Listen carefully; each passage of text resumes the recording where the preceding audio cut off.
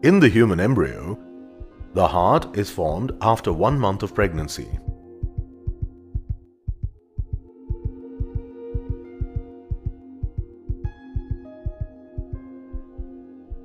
The limbs and digits are formed towards the end of the 2nd month.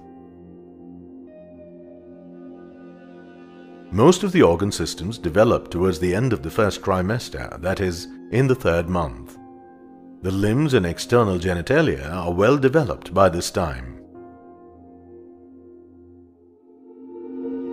During the 5th month, the fetus shows signs of movement and the appearance of hair on the head.